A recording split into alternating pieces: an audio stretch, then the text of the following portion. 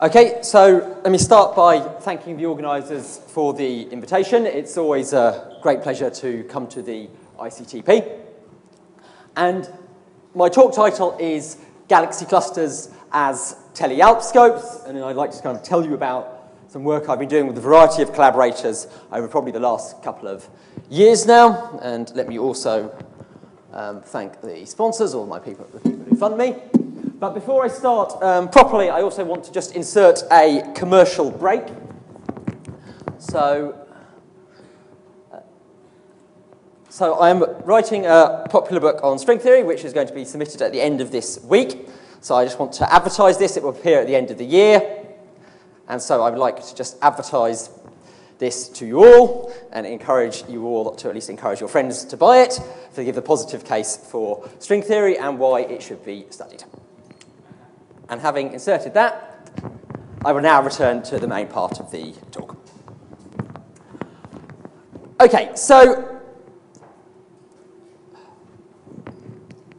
this is work that I've done over the last couple of years. It involves a variety of topics, unified by the idea that string theory is something that is important, and also we should think about possible observational consequences of it and how it can connect to observations. So what's in this talk will be mostly based on things from these papers, which are done with these people, and this is what they look like in case you want to, some of whom are here, in case you want to offer them a job. And it's all about basically thinking about axion-like particles and how they can manifest themselves observationally. So, although the contents of this talk will be reasonably phonological, at heart I'm a string theorist, so I want to kind of basically motivate why, in the context of string theory, axion-like particles are something which are good to think about. Okay, so, if you think that string theory might be actually, the one true theory of the world at the smallest possible scales, then, in the great tradition of science, one wants to think about how this can manifest statement could manifest itself observationally. And one approach to this is to try and kind of, get back to the standard model, reproduce the standard model, and think about what might lie beyond the standard model. One difficulty with this is that it's certainly become abundantly clear that there are many, many ways of getting things which look at least approximately like the standard model in string theory. There are many, many different corners of string theory where you can compactify, and it's not at all clear which one would be the right one to go down. So if you want to try and get back to the standard model, you're faced with an abundance of options, and it's entirely unclear which is the right way to go. So in this respect, my attitude is that it's more useful to think about the most generic features of compactification. The facts, things that if the statement that the world has extra dimensions is really a true statement about the world, what are the most generic consequences of this fact? And one of the generic consequences of this fact is that the existence of extra dimensions leads to the existence of moduli and axions. So basically gravitationally coupled particles that arise from the geometry of the extra dimensions. Such moduli and axions arise very generically. Much of their physics in terms of their effective actions is rather universal across compactifications. And so these represent, one of the most natural and universal targets to go for. This talk is going to be about axions. If you read papers on axions, the nomenclature has become confusing or confused in that the word axion means several different things to several different people. Okay, so the traditional string theory usage is that any particle where there's an exact shift symmetry, basically theta goes to theta plus 2 pi, you move around in a circle and you come back to exactly the same point in the Hilbert space, is an axion. There's a more recent usage, which is in the context of monodromy, which is where you have particles that, in a sense, would be axions were it not for some other features of the compactification. And these are... these do not have a fundamental shift symmetry. You move through 2 pi, you are back at a different point in the Hilbert space, but these still get called axions. And finally, there's the usage which I'm going to really adopt here, which is that The word axion, the axion, is reserved for the QCD axion, the particle that solves the strong CP problem, and all these other types of particles, particularly the first type of particles that are called axions in string theory, are called axion-like particles. So this is the nomenclature I'm going to adopt here, and the talk is then going to be about axion-like particles. Why to think about them from a morphological point of view? Well, they're fun. They're one of the best motivated ways of extending the standard model. You're moving at 90 degrees to the direction of thinking about basically colliders at the TeV scale. There's no immediate technological obstructions. You can probe the far UV using rather low energy experiments. There's various interesting hints. So for all these and many others, they're both good and fun things to think about. In terms of the Lagrangian that this talk is basically going to focus about, so this is basically the standard ALP Lagrangian. So what we have here is we have electromagnetism, we have a scalar, the ALP. In principle, so as we're expanding about the minimum of the potential, in principle there can be a mass term, although in practice I'm going to treat this as 0. So this would complete to like a sinusoidal potential, but we're just looking around the minimum here. And then there's the real guts of this, which is the coupling of the ALP to electromagnetism. So this is, of course, a dimension 5 coupling, so it's suppressed by an explicit mass scale. And this coupling can be rewritten conveniently as basically A E dot B, suppressed by a large mass scale. And just from the outset, so I'm going to basically assume that the ALP mass is 0 in this talk, or that everything I say can go through with a mass, assuming the mass is less than around 10 to the minus 12 electron volts. If you wonder what this scale is, it corresponds to the plasma frequency, i.e. the effective mass of a photon inside galaxy clusters. Direct bounds on this coupling basically say that M has to be bigger than around 2 times 10 to the 11 JeV, and beyond that, it's basically open.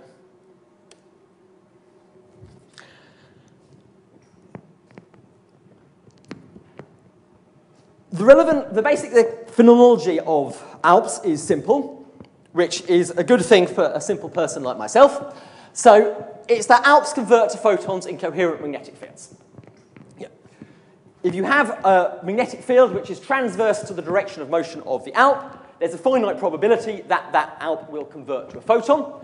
And in an appropriate small angle limit, this conversion probability goes with the square of the magnetic field, the square of the coherence length, and inversely with the square of the coupling.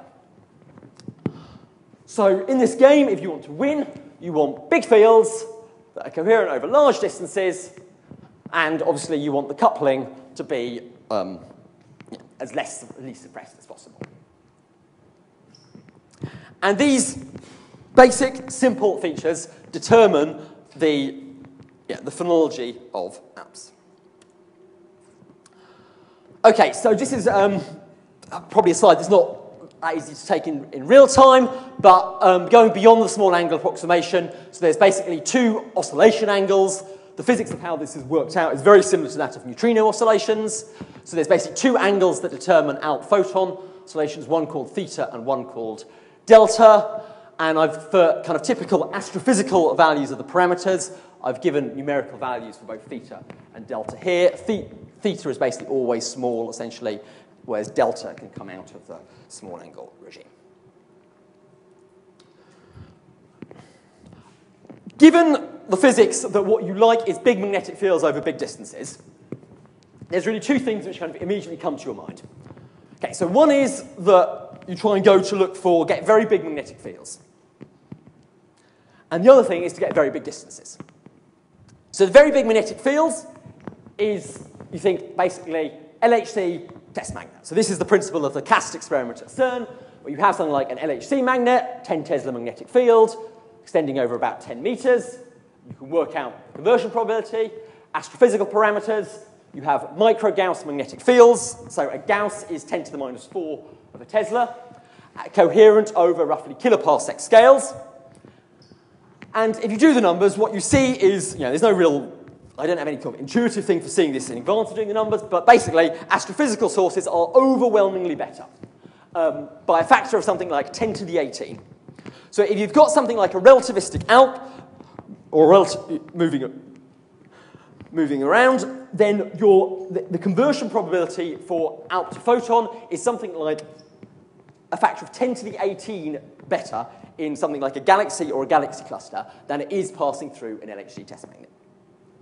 And what this says is that if you're interested in basically converting ALPs to photons and the phonology of ALPs, astrophysical sources are extremely good places to think about this physics.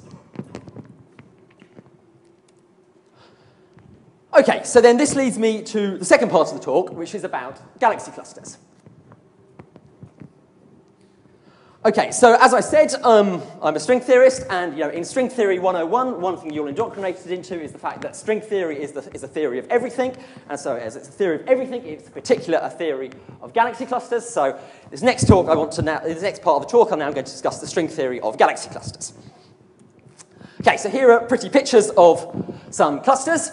So these are data taken the Chandra X-ray telescope. So this one is the most famous one. This is, you'll recognize immediately, as the bullet cluster and the separation of the dark matter with the hot gas. So the distinctive thing of clusters, what you'll see is the many kind of background galaxies which emit basically optically, and then you'll see the diffuse haze of the hot gas. Clusters are about 90% hot gas, and so they emit copiously in X-rays.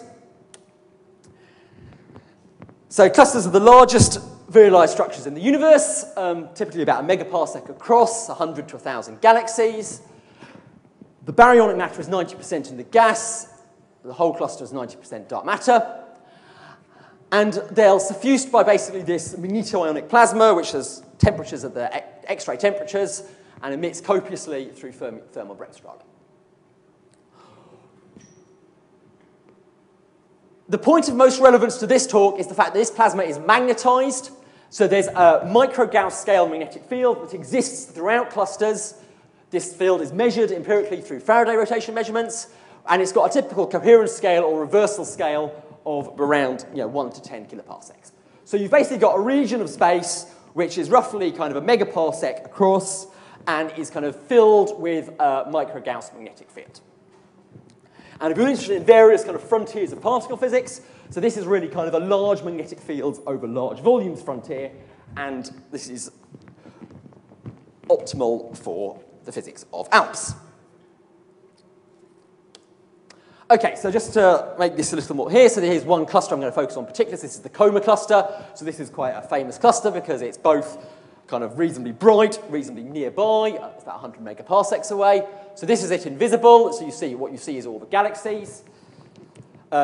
This is it in X-rays. So again, so you see basically this characteristic diffuse glow at X-ray energies. And this is it in gamma rays. So the scale of this is basically 10 degrees by 10 degrees, and the Coma cluster itself is a degree by a degree, roughly. So if you look at this central degree scale roughly there in here, and you can look very hard, and you can keep on looking very, very hard, and you won't see a thing, because clusters have never been detected in gamma rays. So despite original hopes, Fermi has failed to detect a single cluster, diffuse emission from a single cluster in gamma rays. Okay, so the relevance of clusters to this talk, is the fact that because they've got relatively large magnetic fields over relatively large volumes, they are efficient converters of ALPs to photons. And in this respect, the fact that the magnetic field is, a 10 to the minus 4 of a 10 to minus 10 of a Tesla is relatively weak, is more than compensated by a coherence length that is expressed in kind of GeV units, particle physics units, has a numerical value of 10 to the 34, which you then get to put in the numerator of the equation and square.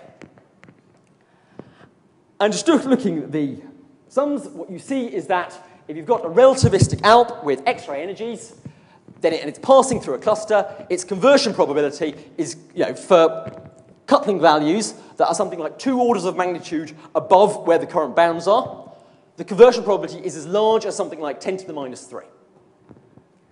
Now, while that might not sound large, if you convert this to a rate of basically converting energy to light, you'll realize this is a rate of conversion of energy to light which is 1,000 times more efficient than the sun. And if you put it like that, you can see that this is then something that you can then seriously think about going to look for and seeing whether you could do something interesting with it. Okay, so this slide is just to scare you and to show you that we did some real work.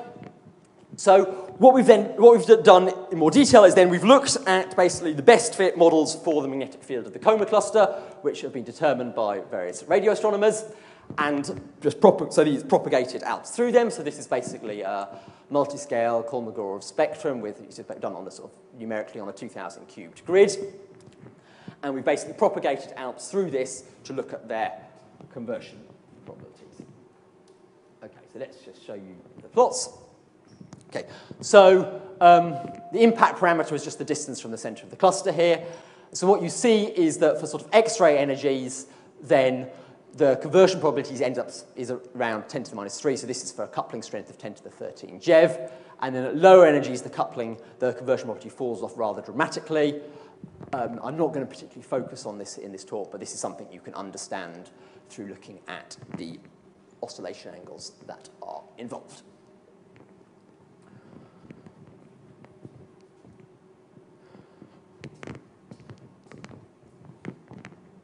So this is one of the first kind of main points I want to make in this talk, is that galaxy clusters are very efficient ALP photon converters. Even for coupling strengths that are up to kind of 2 or 3 orders of magnitude belong beyond where the current observational limits are, ALP photon conversion can be significant. And which direction is this? I don't want to take this in. Is that it should be clear then that if you have any primary population of ALPs, now where that comes from is another question, but if you have any primary population of relativistic ALPs, you can get quite a significant photon signal, and if you have a significant photon signal, you can see it. And so then in the next part of the talk, I want to basically describe an application of this. Okay, so in our work, we've basically, there's been sort of 3 applications we've been really looking at. So the original one, which is kind of the most stringy, which is based on kind of in fact, the general unit string cosmology, the universe passes through a moduli-dominated epoch early in the universe, is the idea that there's a primordial cosmic ALP background which comes from moduli decays at the time of reheating. Their decays can produce ALPs. The ALPs propagate through the universe today. It turns out they have X-ray energies today, and they can convert into photons, and they have the possibility of explaining this a long-standing anomaly in the X-ray spectrum of galaxy clusters called the cluster soft excess.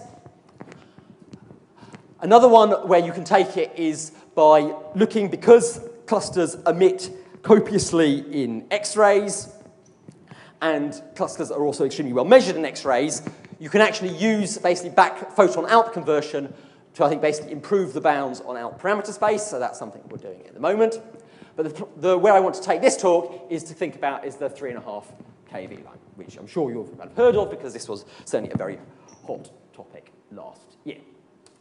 Okay, so to then talk about the 3.5 kV line, so I want to give some basically observational review and then explain what ALPs may have to do with this.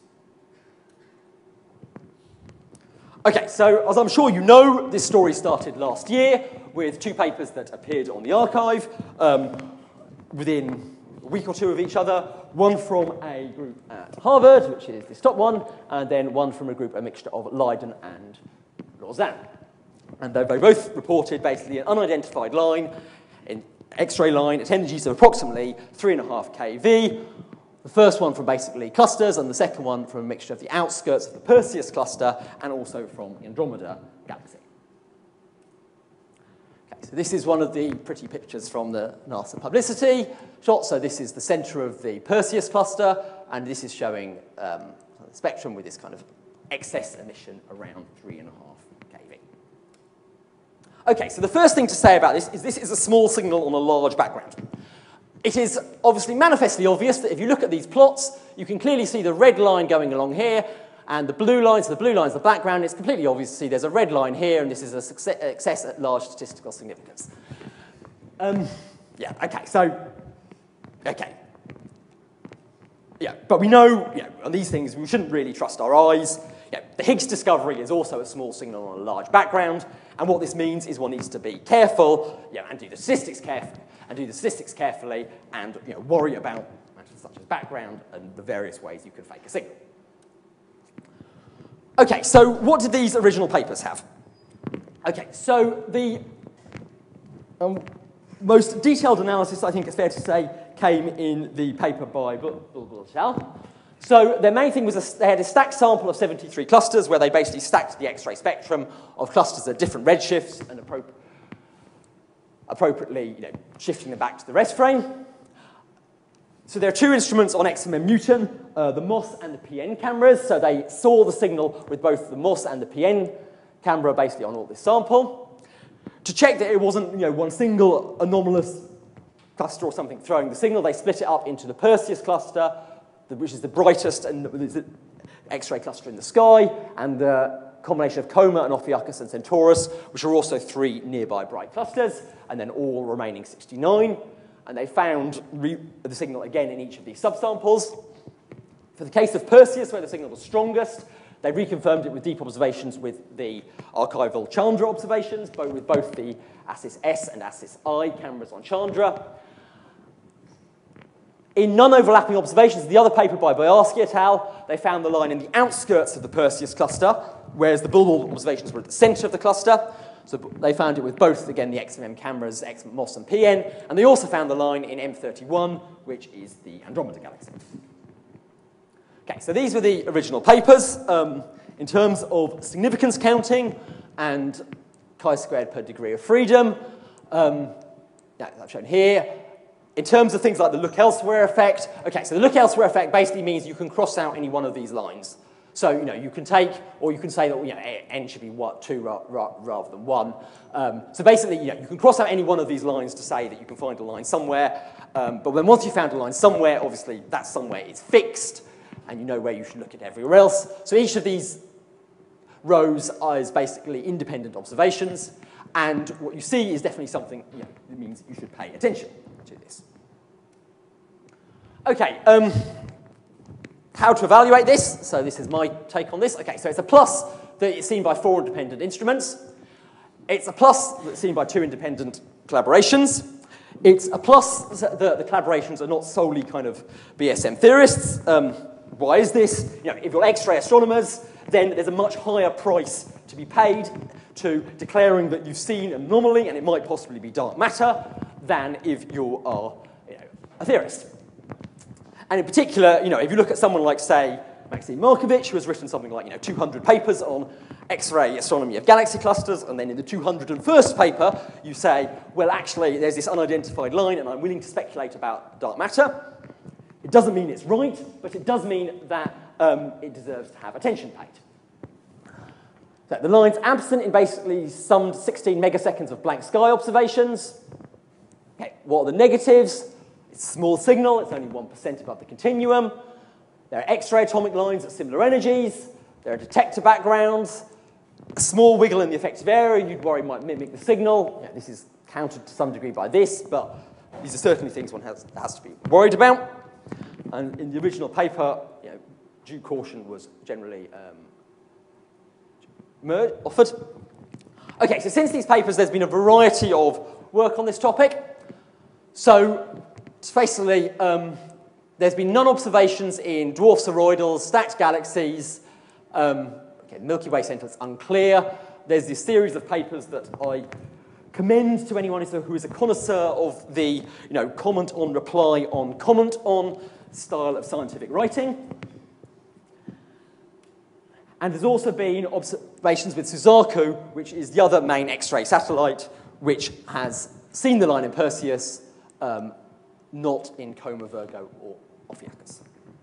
And the other comment to make, which is important for where I'm going, is that the line in Perseus is strongest in the center of the cluster, and the line in Perseus is a much stronger signal than in other clusters.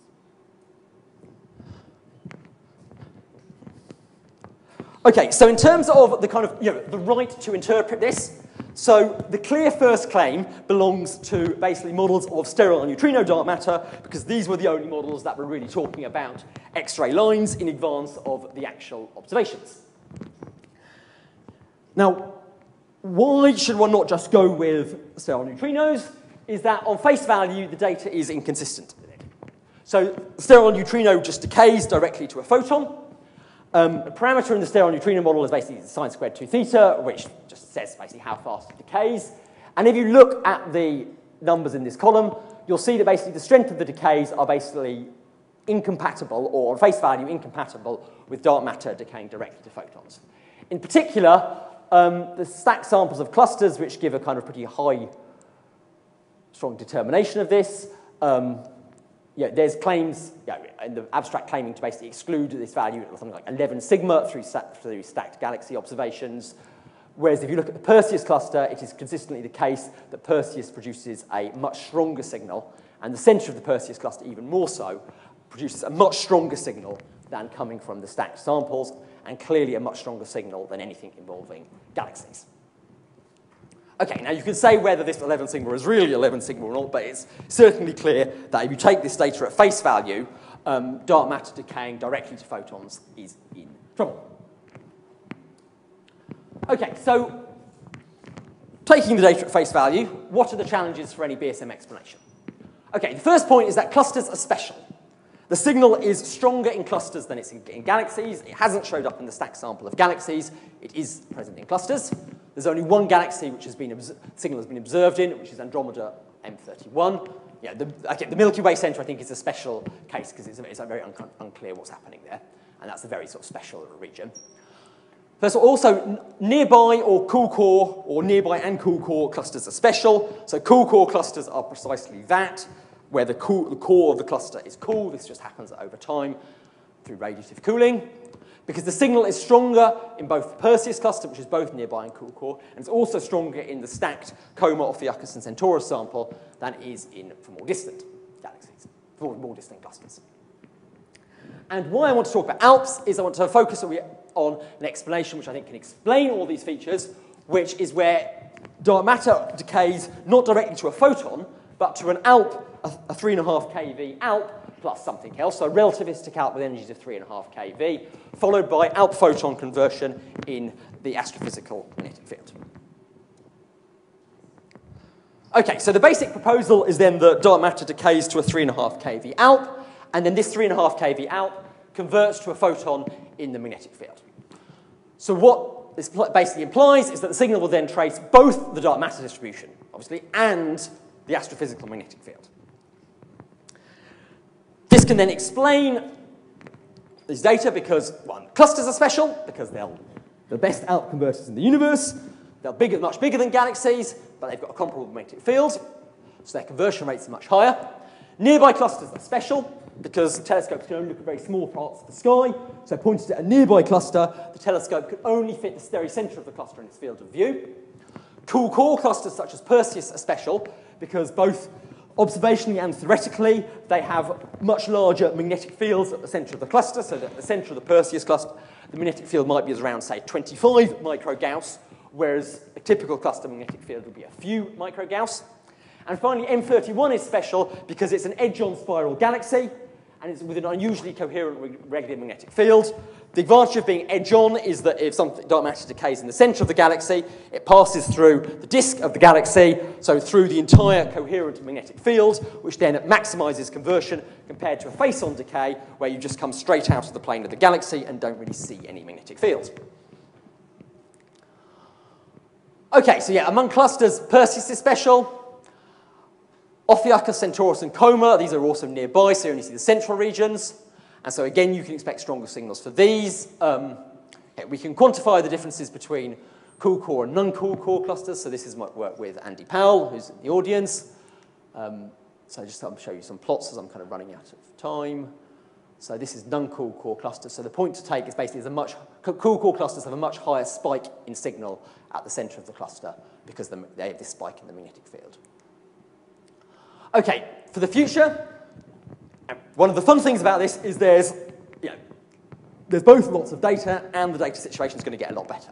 So first of all these observations have been with archival observations. There's something like 15 years of archival data sitting there, and analysis of some of it is in process. For example, Bulbul are currently analysing stacked archival Suzaku observations of galaxy clusters. There's also been recently an approval of a very deep, greater than 1 megasecond XMM Newton observation of the Draco dwarf galaxy. So observation data taking has actually started for this. So there's probably going to be a result on this by the end of the year. So this will give a pretty decisive test of the sterile neutrino interpretation of the 3.5 kV line. Early next year, Astro H, the next generation X-ray satellite the Japanese Space Agency is flying, and this will offer a decisive test of the dark matter interpretation of this line. Through basically, it will have unprecedented energy resolution for X-rays in space. So this is Astro H. So this is flying in about 6 months. So kind of hope it works because I won't talk about the history of microcalorimeters in space, but let's hope this one works. The SKA is going to also give unprecedented improvements in the ability to determine magnetic fields in clusters, which is, if you're interested in ALPs, is something that will tell you about ALP photon conversion. This is coming online over the next 10 years. And so we've got Astro H, the SKA, and in the longer-term future, Athena has been approved by ESA. So Athena is the next generation X-ray satellite, and that's been approved by ESA for the 2028 large-class mission launch slot. So, concludes, clusters are great if you're interested in ALPs. ALP photon conversion is highly efficient in clusters. For the 3.5 kV line, I think this dark matter to ALP to photon scenario is basically a promising and distinctive explanation that can explain the observed morphology. And over the next 1, 10, 20 years, there's a variety of new satellites and instruments that are basically guaranteed to be coming online. Thank you.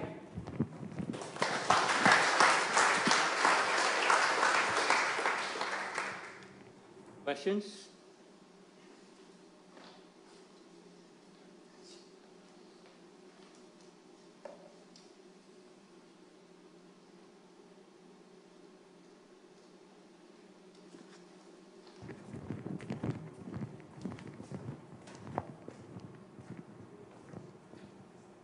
Yes, so you were trying, in the last part where you were discussing the gamma line, so in the case of the ALPS explanation, you can explain all the difference in these parameters practically from differences of the magnetic fields, or you have to take it as a free parameter?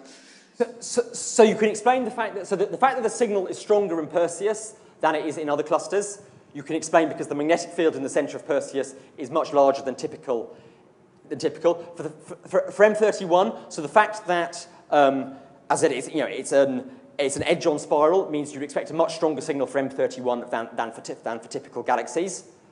For taking an actual value and saying, why is it this as opposed to, say, a factor of 2 high, you would need to know the magnetic field very, very precisely. So, I mean, that's hard to do. But in terms of, say, qualitatively, why is the signal stronger here than it is here? And what are the perspectives to have a better estimate of the magnetic fields? So ultimately, SKA, depending on kind of, how appealing working out magnetic fields are to the broader astronomical community. So existing radio telescopes could give you better information. It's just it's a matter of, are astronomers willing to spend time? How long are they pointing telescopes at clusters?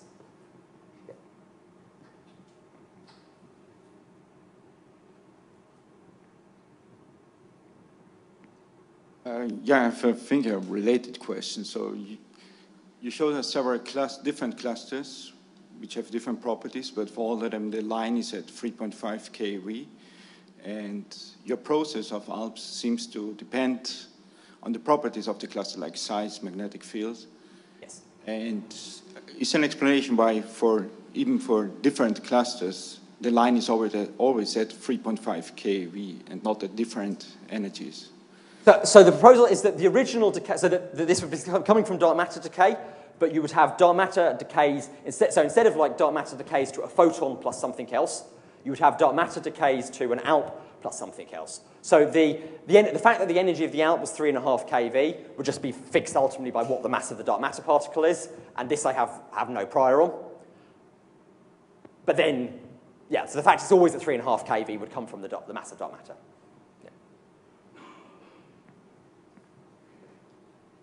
Is there any alternative explanation from particle physics?